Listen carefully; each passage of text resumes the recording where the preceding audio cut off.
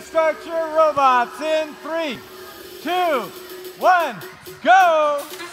Match number 53 gets underway here. We will see the Blue Alliance machine of 2990, rather Hot Wire. They are currently ranked number 6. They have a blue banner in their belt from earlier in the season. They won Wilsonville down in Oregon. They'll fire off that cargo at the top hub for blue, but the Alliance is only able to pick up 3 pieces of cargo there in that autonomous period. Likewise, Red Alliance not making the quintet in autonomous either. We've seen Jack in the Bot do it themselves before, but this match just wasn't what happened. They do still have the lead, however, on the points, 24-20. And both of these alliances have offensive members fully capable of putting up 20 pieces of cargo pretty much on their own if they had to. But we'll see how that shakes out here over the next 2 minutes.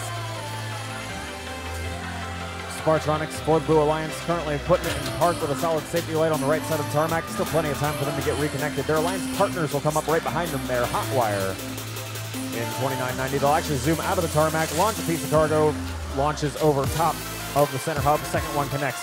3 red pieces of cargo connecting, 6 points in total across the Alliance. Those are coming courtesy of Jack in the Bot, and it appears the Iron Patriots. We've seen the Iron Patriots do a lot of low goal scoring other times this season, but they're starting to pick up some high goal scoring as well. Double the points there. In the driver controlled period, the high goal is worth 2, the low goal is worth 1. Those are doubled in the autonomous period. Red Alliance currently leads 63-28. About a minute left to play here. Still down to Blue Alliance robot, so it is still a 3-2 power play favoring Red. Actually, you know what? Scrap that. It's not a 3-2 power play. It's just a 2-2 as Iron Patriots also lose connection. They'll reboot and continue their cycles. Get more red cargo stuck at the end of the hub return chute. And finally gets knocked free. Just enough cargo finally making its way into that center hub to knock stuff loose.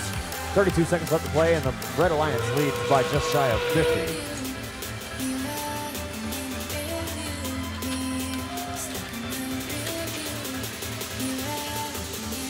Red Alliance machine making their way back towards the Red Alliance hangar. That's the Chargers out of Kent lining up on that middle rung. They latch on. That's a nice, clean, easy 6 points for them. Jack in the Bot will join them on the middle rung and very quickly evacuate the area, making some room underneath them for their Alliance partners, the Iron Patriots, to get a low rung climb. That's worth 4 points. Jack in the Bot gets up there. Looks like they're good for 15, as long as that traversal counts. Blue Alliance side of the field, Hot Wire was aiming. Alliance, your final score for that one, 114 points red, 50 points blue.